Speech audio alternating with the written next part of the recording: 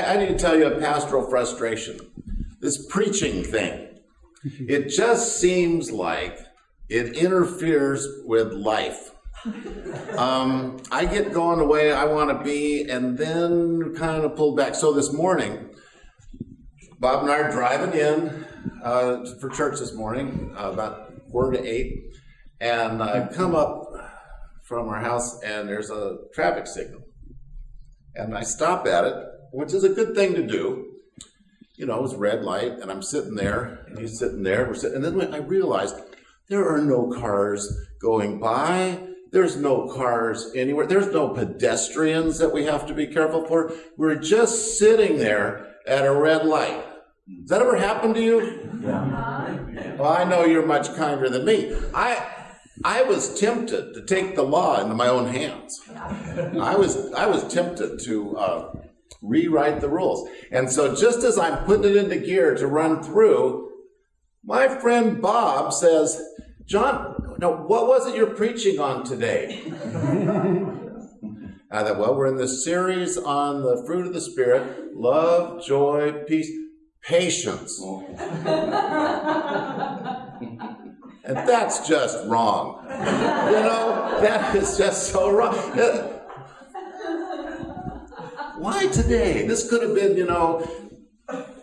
take a risk for the Lord or something, and then it would have fit with what I wanted to do. Anyway, so I sat there dutifully, brooding, not patiently. I didn't sit patiently, but I brooded. And but I started thinking about this, and I don't know why it is, but it seems like every week when it comes time to get up and say, what's God have to say to us, usually God's just talking to me. And this week in particular, it hit me because of all the fruit of the Spirit, the one that I have yet to fully experience, it's probably this one. So I'm going to be preaching to you today about something that I know is true because it's in the Bible, but I'm a little late to the party on this one. And it kind of goes against my natural instincts.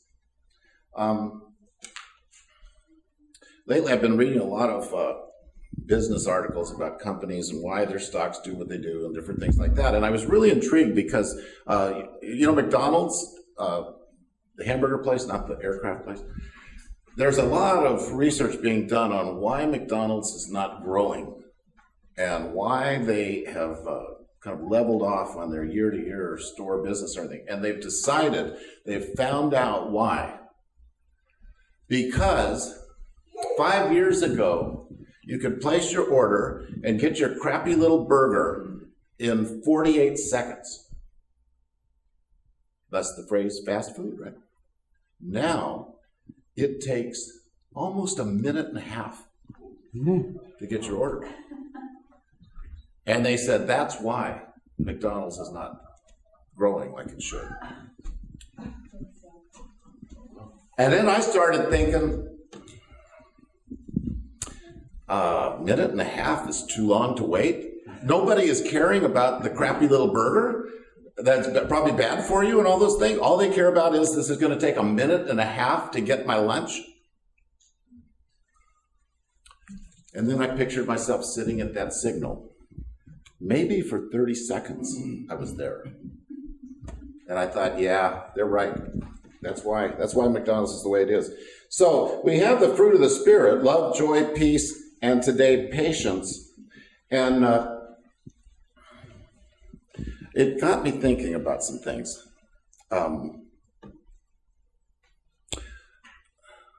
First of all, I looked at Jesus in the Gospels, and I got to tell you, in my mind, he didn't seem very patient. He didn't take a minute and a half to wrap up the whips and drive people out of the church. It didn't take a minute and a half to tell Peter, "Get behind me, Satan." He was pretty quick. But I thought maybe if that's the case, maybe I don't understand what patience is. So I want us to look at a passage in John chapter 11, one that you're very familiar with. The death of Lazarus, one of Jesus' very best friends. I'll kind of skip down through the passage, but a man named Lazarus was sick. He was from Bethany, a village of Mary and her sister Martha. And when he heard this, Jesus said, "The sickness will not end in death. It's for God's glory, so God's Son may be glorified through it." And Jesus loved Martha and her sister and Lazarus. But when he heard that Lazarus was sick, he stayed where he was for 2 more days. Then he said to the disciples, "Let's go back to Judea."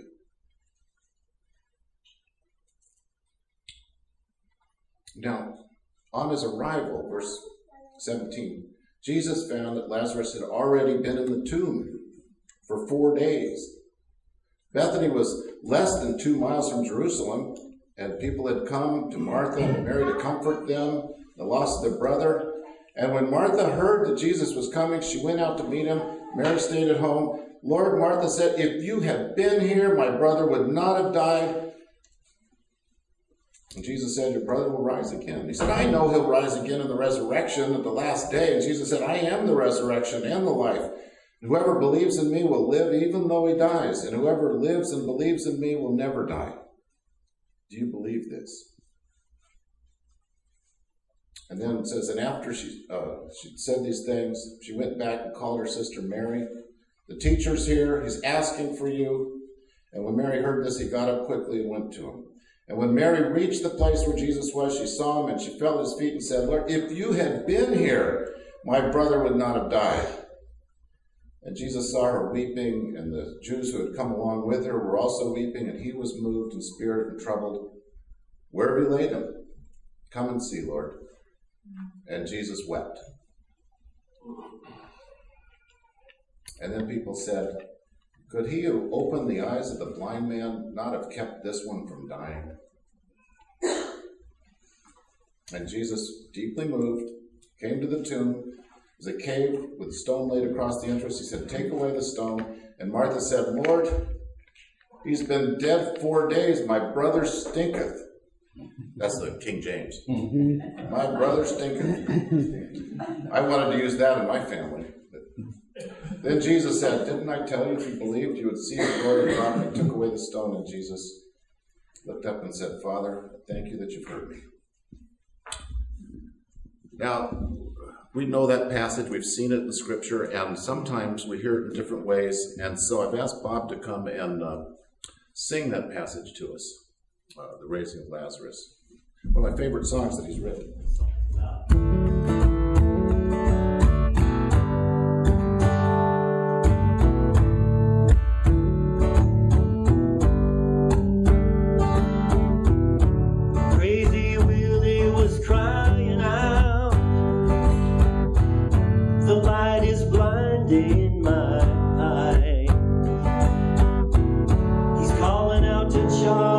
Come see someone.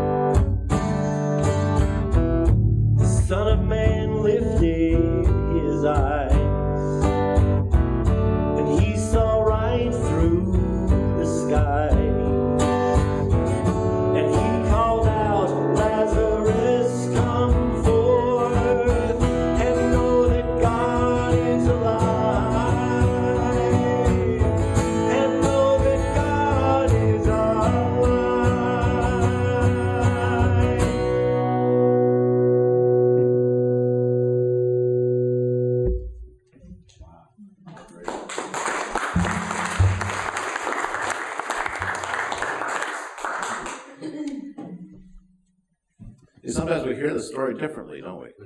It touches us a little bit differently. Now, Mary, Martha, frustrated. Why didn't Jesus come? If he would have been here, this wouldn't have happened. The disciples were frustrated because they thought if they get over there, then something bad's going to happen. It was Peter who said, why don't we just go then and die along with Lazarus? And frustration brewing and brewing. Now, where's this patience? Because I get this idea that patience is just, we're sitting here and life's going on all around us and stuff, and we're just quietly, gently sitting there, smiling, kind of ignorant, but just kind of watching it all happen, and nothing gets to us. And then when I look deeper into the scripture, I realize that is exactly not biblical patience. In fact, in Psalm 37, Psalm 37, verse 7, be still before the Lord and wait patiently for him. Do not fret when people succeed in their ways, when they carry out wicked schemes. Don't fret about it. Just be still before the Lord and wait patiently for him. So I looked up that word patiently in the Hebrew, and I was shocked because I thought it meant, come to church, sit here quietly, just wait for the Lord. But what it means is to turn in pain. Isn't that weird?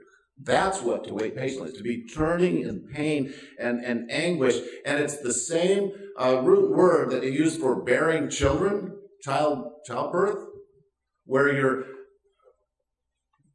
in your childbearing time and you're writhing in pain and you're waiting for the delivery of the baby and you can't make it stop and you can't make it happen and everything is just there. And you're in pain. That is waiting patiently for the Lord. That is so different than just sitting back and watching stuff happen, right? And I think the issue comes down to, what is it that we're going to care about? Because I have endless patience for stuff that I don't care about, right? You come to me, oh, John, we got to do this and stuff, and I don't really care. I don't give a rip. So I'm like, oh, well, let's just take our time with that. When we were kids, we go to our parents, we're agonizing over something, and they're going, well, let's give it some time. Well, that's because they're indifferent to us, right? And now we're indifferent. And so if we could just surround ourselves with indifference, we would come across pretty darn peaceful, wouldn't we? Except that's not what the Bible's talking about. What it's talking about is that you care so passionately and something matters so very much that you actually are agonizing as you wait for the fruition of it. As you're waiting for the Lord to intervene, you're waiting for God to show up and make a difference, and it matters so much. Sometimes I try and be patient by just pulling back, hanging out. Get a good book, read it. Then I don't have to care. But I think God wants us to be engaged and caring and not indifferent. And there's a longing in that, and there's a struggle in that, and there's a pain in that, and that actually is the waiting patiently. In Psalm 40, we've talked about this a lot, Damien's baptism verse. What's it say? I waited patiently. There's that word again. I waited patiently for the Lord. He turned to me and heard my cry. Lifted me out of the miry pit, the slimy bog. I waited patiently. I was agonizing in it. And yet not taking my eyes off the Lord to come and deliver. Because there's something about the agonizing wait that realizes we can't just make a difference, I could solve my problem sitting at the traffic signal this morning. All I have to do is go through it. And if I get busted by our finest police officers and go to court, my defense would be that signal must have been broken. Felt like I was there for hours. Oh, Reverend, you can go. In my dreams, that's what the judge says, And, but in a way, it really didn't matter, did it? It didn't matter. But some things really do.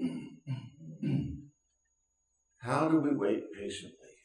How do we wait when we're surrounded with pain? In fact, I jotted down a song. We sing this a lot in church. The road marked with suffering, though there's pain in the offering. I think we forget sometimes that suffering and pain is the ordinary nature of life. And I tell myself, John, you're going to be really patient when there's no more suffering or pain or struggle. You can be so patient. When you're in your grave, John, I tell myself that. You don't have to tell me that. I tell myself that. And the thing is, I go, yeah, I can be patient for a long time then. But in the meantime, we're called to live. And we're called to live and care and love and move toward and wait for the Lord. Isn't that a tension? How do you care and love and hurt and suffer and pain and hope and wait for the Lord? I'd like to think that if we have a relationship with Christ, we've accepted Jesus into our lives, we're following him, we're part of a wonderful church family, everything's super, then we can just wait for the Lord without any struggle. Like so many of you experience, right? You have trouble-free lives. I don't know. We're in the struggle because we care, because it matters, because life really matters. So we should struggle in it. The weird thing is, you know what the Hebrew word is for waiting patiently? Patient? It's so weird. Cool. Like when we say, oh, it's cool. Everything's cool. And we take it as being, it's easy. It's a breeze, right? But when they say it's cool, that means they're writhing in pain as they wait for the Lord to show up. So the next time someone says, how you doing? You say, oh, it's cool. And they'll go, oh, great, you're writhing in pain, waiting for the Lord. Yes, I am. Right? I am. Now,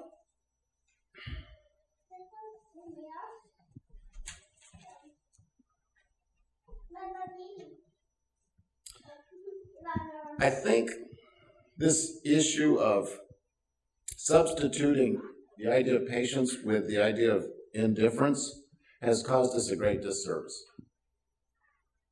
Because for so many years, I believe that, if I'm patient, then I'm not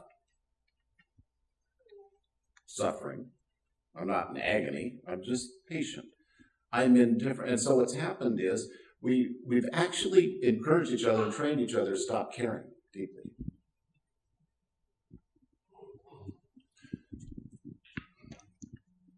One way to get around feeling tension and struggle and frustration in sharing the gospel with people in our family, our friends, our neighborhood, or other places in the world, introducing them to Jesus, if we could just not care about it, it stops being a problem for us. Do you notice that? And if we stop caring about people in need, you go, well, they got their issues, they're probably happier that way, or like when David was like 10, my dad took him aside to give him the talk on why slavery was good, benefits of slavery. And, everybody had a roof over their shack, and they all had beans to eat and rice, so they were happier. And David's going, Grandpa's telling me crazy stuff. I go, yes, that's why he's our crazy grandfather. And, but if we just stop caring, if we withdraw, if we put a little barrier up between us and others, between us and the world around us, between us and Scripture. Put a barrier around Scripture. Wouldn't that help? Then we don't have to care, and we could come across as the most patient, easygoing folk around. What would we be missing if we did that? We'd miss out on life. That's what we'd miss. We'd miss out on life, and we'd miss out on depth. We'd miss out on character.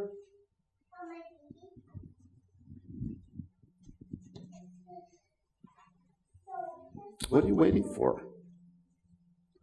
What are you waiting for? What is it that causes you to turn in agony? What is it that causes you to go, I don't know if I can hang on much longer on this? What is it that causes you to go, Lord, come soon? I think that's a prayer we need to be praying more. Lord, come soon. It doesn't mean that we're restless. It means that we're aware that only the presence of the living God and his salvation can make a difference that matters in the situations of our life that matter, that really matter. Now, years and years ago, one of my favorite authors, John Westfall, it's a really old book, so even got wrinkles in it. Coloring Outside the Lines. Okay, so I was looking at this the other day, and this is a story you probably all know. I want to share it with you. Having lived a few years in the jungles of Africa, I guess it was natural that I would be drawn to Tarzan movies on Saturday afternoons.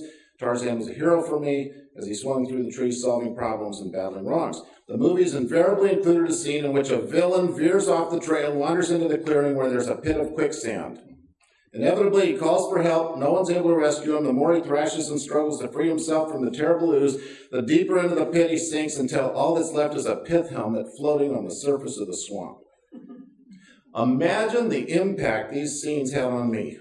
I began to carry a long stick when I went out to play in Whittier, California. I was diligent in my search for dangerous places in the backyard where quicksand might be lurking. It wasn't until a few years later that I learned how the suction of quicksand increases when you struggle to get free. To keep from sinking, you need only to resist the natural urge to struggle and instead spread your arms wide, tilt back your head, and float on the surface. You will not sink as you wait to be rescued. But try convincing a little kid that she shouldn't fight to get out of quicksand. Try convincing an adult that they need to not struggle when they find themselves in the pits of life. It goes against our natural tendencies. When we're in desperate situations, when relationships are crumbling, our jobs are going down the drain, our finances are in disarray, our marriages seem dull and listless, our natural urge is to struggle. We will try, do, or promise anything just to make something happen. But the more we kick against the darkness, the deeper into the pit we sink.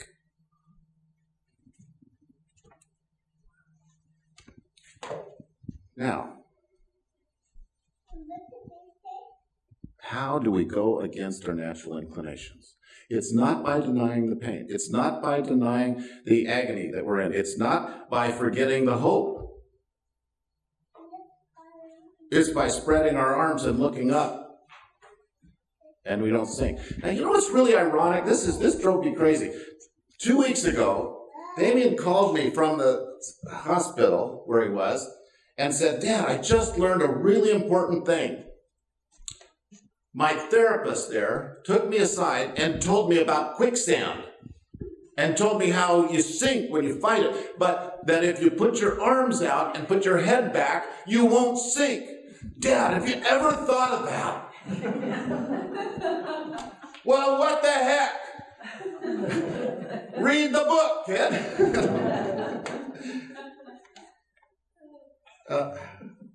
And I feel like we don't deny the pain. We don't deny the struggle. But what we do is we say, okay, Lord, come soon. I need you. Lord, come soon. And we wait patiently, sometimes in agony, sometimes right, but we wait with our arms spread and our heads back, and we go, Lord, come soon. There's a word for that in the New Testament. It's actually 2 words. Maranatha. Maranatha, which means, Lord, come soon.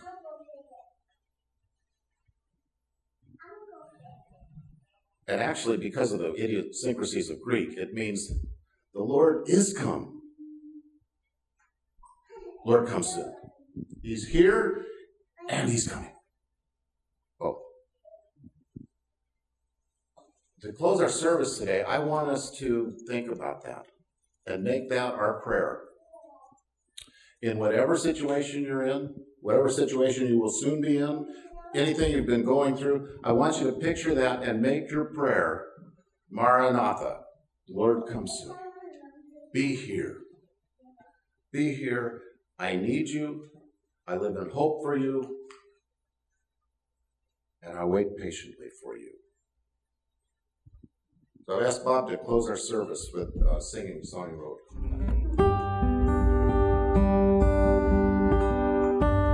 Knowing not the season, knowing not the rhyme, knowing not the reason, knowing not the rhyme,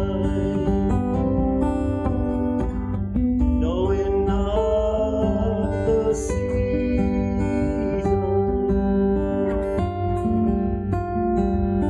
nor the time,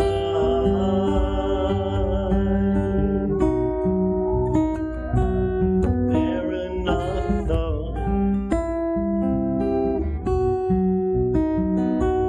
Lord come soon.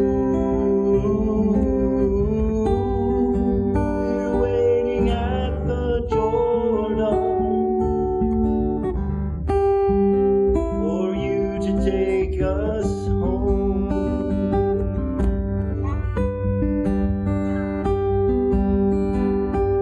Knowing not the hour, knowing not the way, knowing not the season,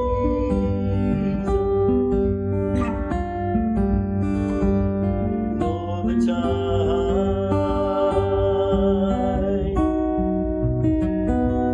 Maranatha,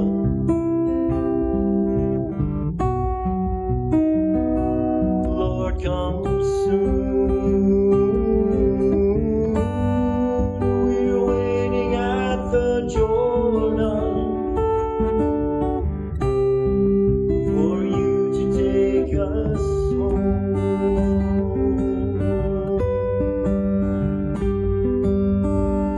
I know you're coming like a thief in the night, in the twinkling of an eye. I know you're coming like a thief in the night, in the twinkling of an eye.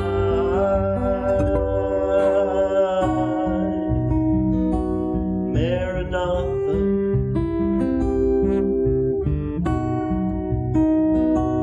Lord come soon. We're waiting at the Jordan for you to take us home.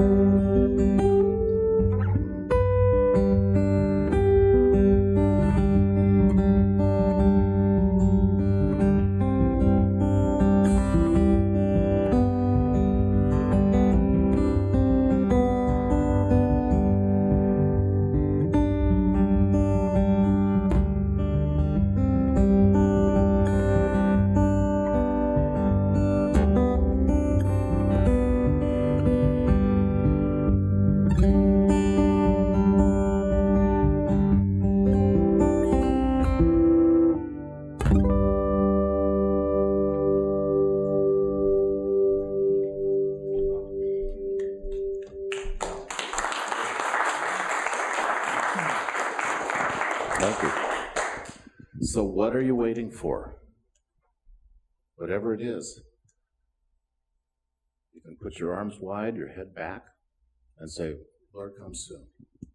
Make that your prayer. I need you. Lord, come soon. So now go in the peace and the love and the care of the God who knows you, who made you, who calls you by name, who gives everything for you, and will come at the right time to be for you what you need him to be.